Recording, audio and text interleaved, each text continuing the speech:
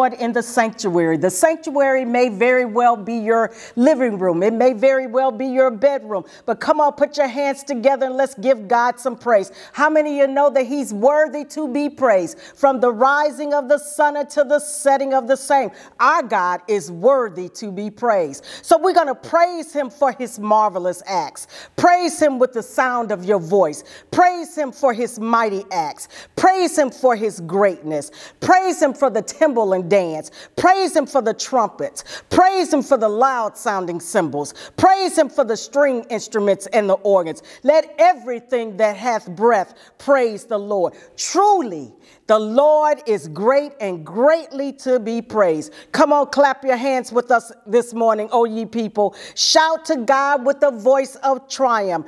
Everything that has breath, let us all praise the Lord. For we give him all honor, we give him all glory, and we give him all praise. Good morning and welcome to Boynton Chapel United Methodist Church in Houston, Texas. I am Pastor Linda Davis, and we are so excited to have you worship with us on today. So we know that God has a place and the time for each and every one of us, that we're in the right place at the right time. So we come to give God the glory. Let us go to God in prayer. And let us pray as Jesus taught the disciples. Our Father, which art in heaven, hallowed be thy name. Thy kingdom come, thy will be done on earth as it is in heaven. Give us this day our daily bread, and forgive us our debts as we forgive our debtors. And lead us not into temptation, but deliver us from evil.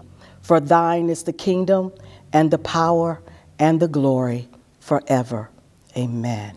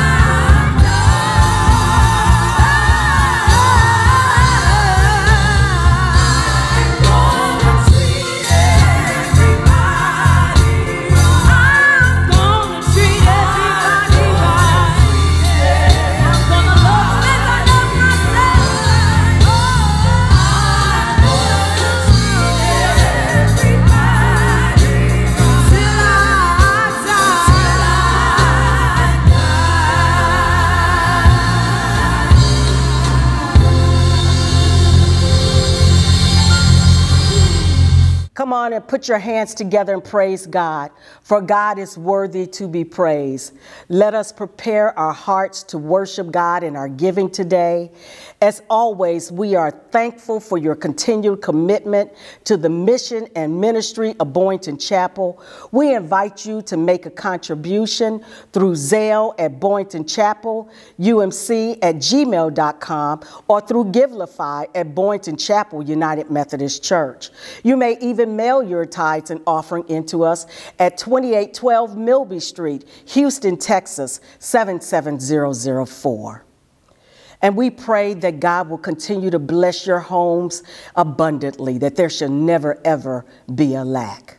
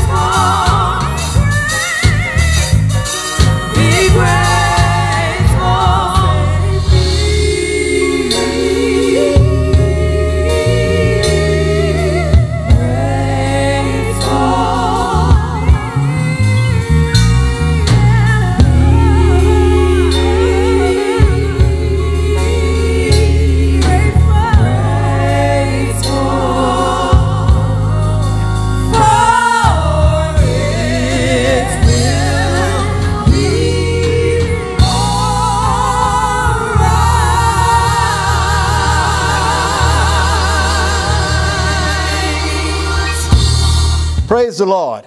Praise the Lord from the heavens. Praise him in the heights above. Praise him, all his angels. Praise him, all the heavenly hosts. Praise him, sun and the moon. Praise him, all the shining stars. Praise him, you highest heavens, and you waters above the skies.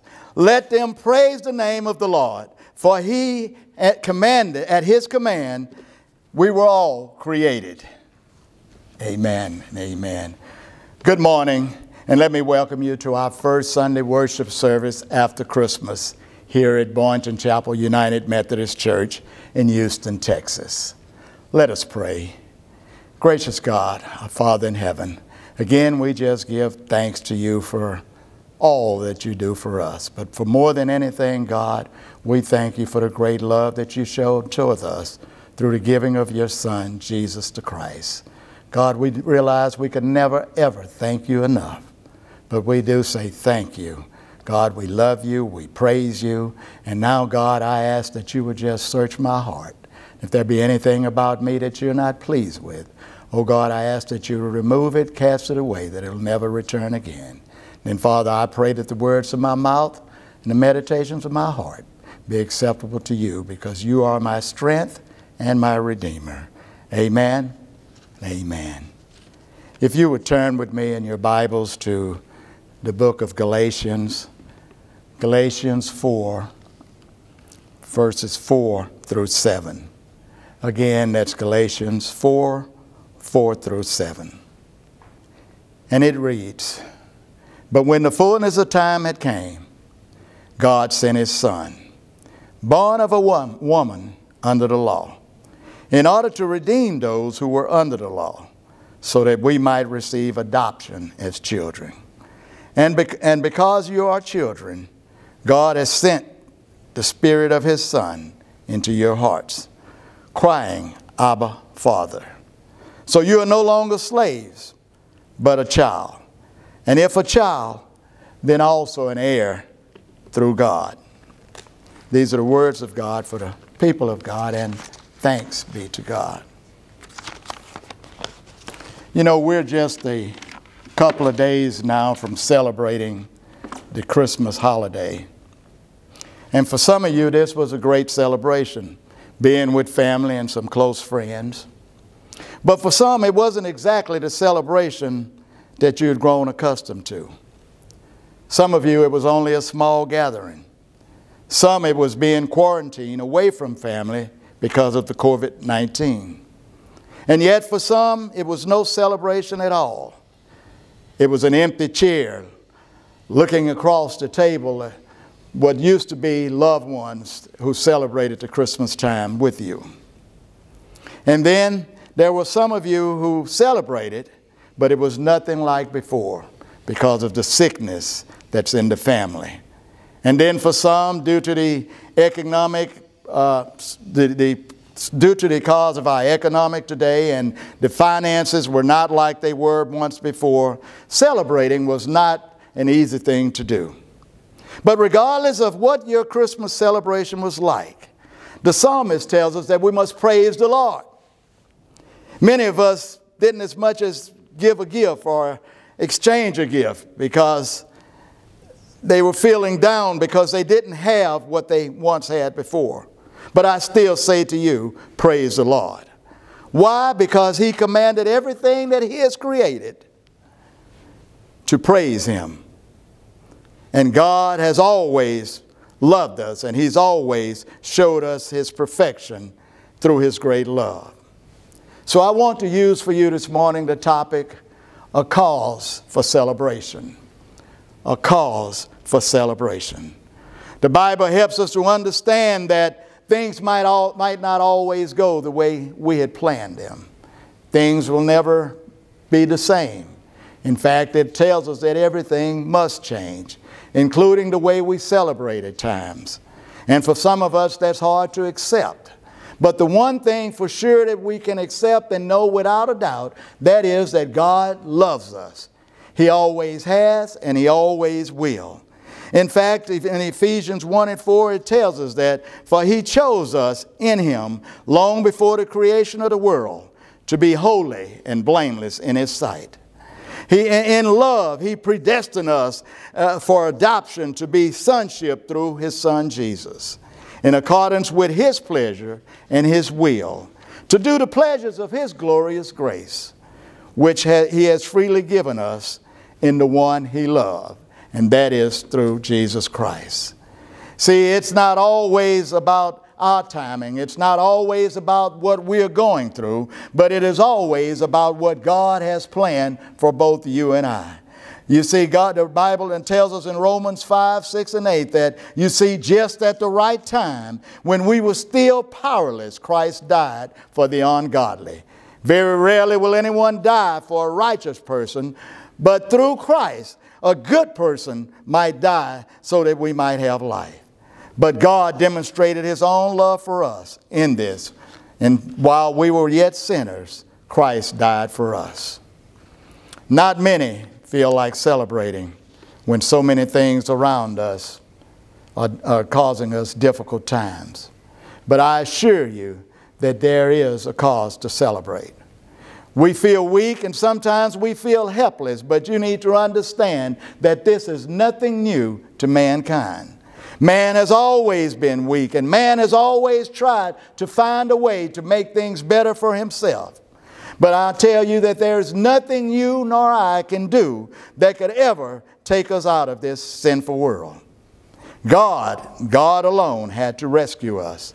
Not only did God have to rescue us, but the Bible helps us to understand that God sent his Son at the right time in history so that we could have an eternal life with him. He came exactly at the right time, according to God's own schedule. While we were yet sinners, God sent his Son, Jesus Christ, to die for us. Why? Not because we were so good, not because we've done enough, not even because we have looked after the hungry, not because we've taken care of the needy, not even because we visit the sick, nor did we visit those in jail. But the Bible helps us to understand that we could never do enough. It is only because he loves us. Paul tells us in Galatians 4 that when the time had fully come, God sent his Son so that we might live. Not just live, but that we might live and have life eternally. The Bible tells us that God sent his Son, born of a woman, under the law. And he says at the fullness of time, God sent his Son into the world that we might have a chance. And what I want you to understand about this, Paul makes it very clear. He gives us the analogy that we were all slaves at one time. We were slaves to the sins of this world. And he tells the people at the Galatian church that they need to understand, just as a slave works under his master, the master sometimes appoints his son to work subjected to the slave. In other words, the slave had to teach the son and show the son all the things that the master wanted him to learn. For some of us today, it's something like having a trustee over you, or having an annuity or something that says that when you have fulfilled all the things that the owner says you have to fulfill, then he says, now it's time for you to receive your inheritance. Paul tells the Galatians that the master set an appointed time for the son to work as under the slave, for the slave to show him the things of this world. When he says that Jesus came under the law, born of a woman, this was during a time when there was many trials. There were many things going on in the world that was not lining up with God's will. But it said Jesus came to the same world under the same law that he came to save you and I from. The law, because why? The law at this time was there to show us how perfect God was, but how imperfect we were. But man could never live up to the perfection of God, so he sent his one and only Son. His only Son came into the world to share the frustration and the agony, and he was subject to that same law. The world had been prepared, God had been preparing the world just for the coming of his Son. You see, you may not understand it, but it was just at the exact time, at the exact date, God sent his Son.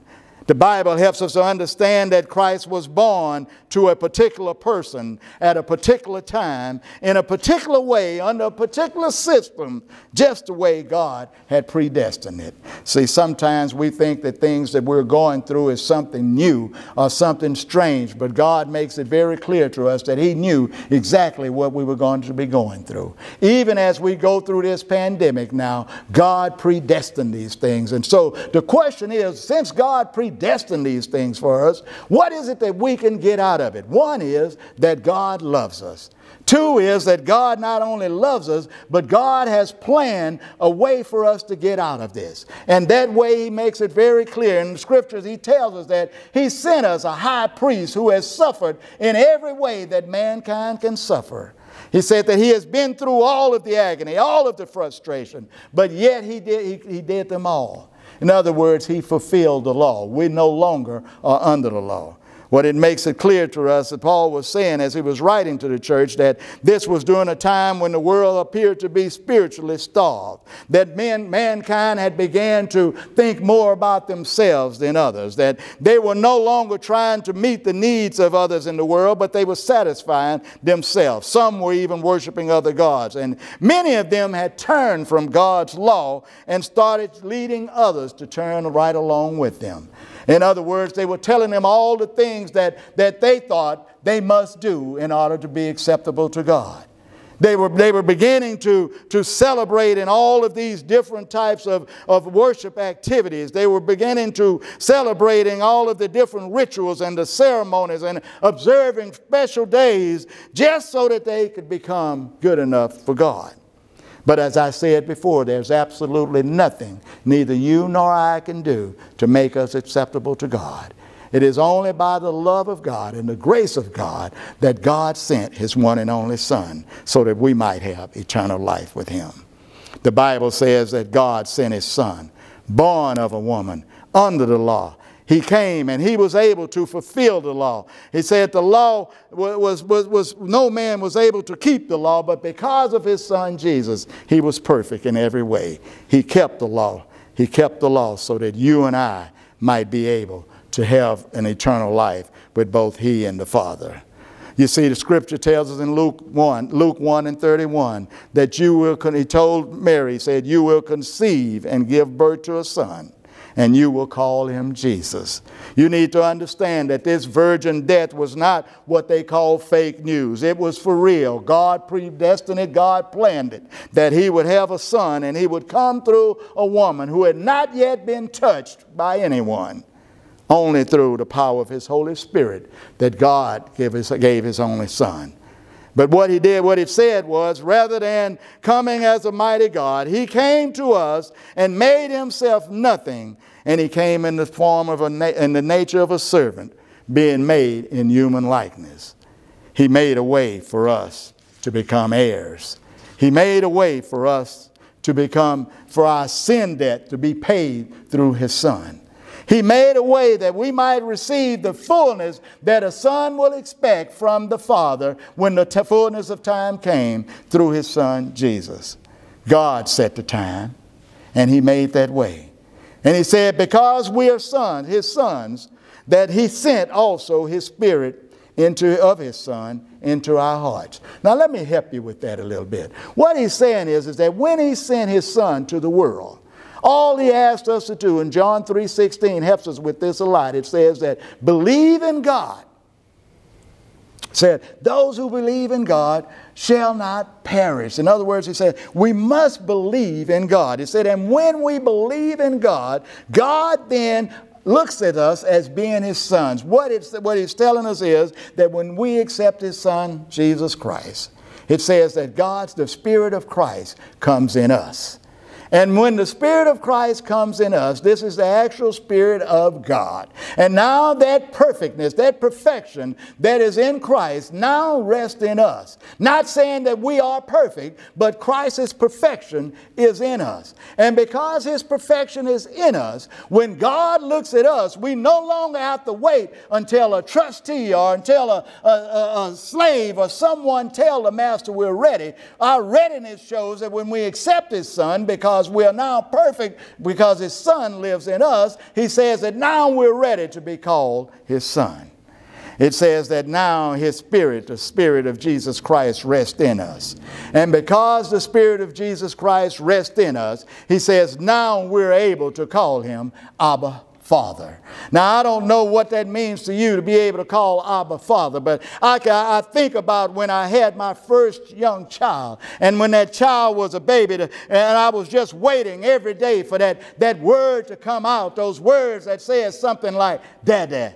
Daddy. That makes me feel so good. God has fixed it so that when we call on him, our Father, it's saying, Daddy, Daddy, whatever your needs are, Daddy, Daddy. Whatever you might feel or have a desire for, it's Daddy, Daddy. See, I don't know about you. You may not have felt too festive over the Christmas holidays, but I can assure you that there is a cause to celebrate.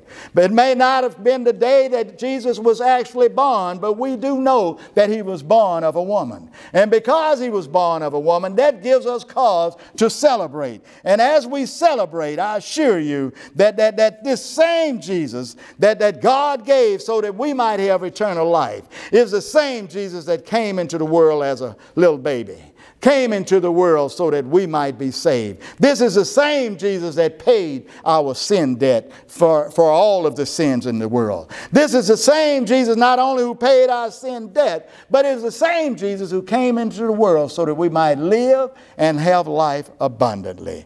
Life abundantly. I don't know what you call abundantly, but I would just love to have the fruit of the Spirit in me. I think that's about as abundant as it could be, because it's the love of God. It's the peace of God. It's the joy of God. It's the humility of God. It's the gentleness of God. It's the kindness of God. All of these things God has given us, and we celebrate about it on this day that we call Christmas. Excuse me.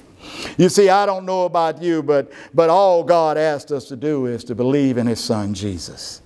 All he asked us to do is accept his Son Jesus as his one and only Son. Believe in him so that we might have eternal life. When God placed his Spirit into us, he said we no longer are slaves, but now we've been adopted into his family. And because we have been adopted into his family, he says now we are full heirs of God. God is our Father. So, and if God is our Father, I told you in the beginning, he said, praise the Lord, because God created everything. And if God created everything, no matter what's going on in this world, God is still able to fix it. God is still in control. I don't know about you this morning, but if you have not accepted Jesus Christ, if you do not believe that he is the one and only Son of God, I offer him to you today, because we're living in what we call perilous times. Many didn't celebrate. Some may not make it to the next Christmas celebration. But I give you a cause to celebrate every day. Why? Because this is the appointed time, the fullness of time. God has made Jesus Christ available to each and every one of us. There's no longer an excuse for not accepting Christ. I offer Christ to you this morning. If you've not accepted Christ as your one and only Savior, we'll open up the doors of the church to you right now this morning. I'll ask you, if you've not accepted Christ, we ask that you would please just say this prayer with me. Lord Jesus, I accept you as my Lord and Savior. I know that I've not done all that I could have, nor all that I should have. But God, I thank you that you died upon the cross for me. You came into this world so that I might be saved. And because I now believe in you, I accept you as my Lord and Savior, and I thank you now that you've made me full heirs with you. In the name of Jesus, I pray. Amen. That's all you have to do. Brothers and sisters, if you don't have a church home, we ask that you please consider Boynton Chapel here in Houston. But if not Boynton Chapel, then I ask you to go to any church that's open in the name of our Lord and Savior, Jesus Christ. I know they will be more than happy to accept you. Again, God, we thank you, God bless you, and may God continue to keep you. Amen. I pray that you have been blessed by the word and worship on today. If you really want to rededicate your life to the Lord, or better than that, if you want to know the amazing love of God for the first time, or if you would like to become a member of the church, you may email us at info@boyntonchapelhouston.com. And if you are in need of prayer, please call the church at 713-748-6066. Again, that number is 713-748-6066. Check us out on Facebook at Boynton Chapel UMC-Houston, or on YouTube at Boynton Chapel United Methodist Church-Houston. You may even go to our website, which is www.boyntonchapelhouston.com. And also, to get more information, we want to encourage you to text us at Boynton at 31996. Again, text Boynton at 31996. We thank you for being here with us. We pray that you have a blessed and wonderful week, and we want to give God the glory for all that he's doing and all that he's done. So let us go to our benediction. Go into the world, sharing yourselves and proclaiming God's loving kindness, justice, and peace in words and deeds that bring life and hope. Be blessed and have a great week. We'll see you next time.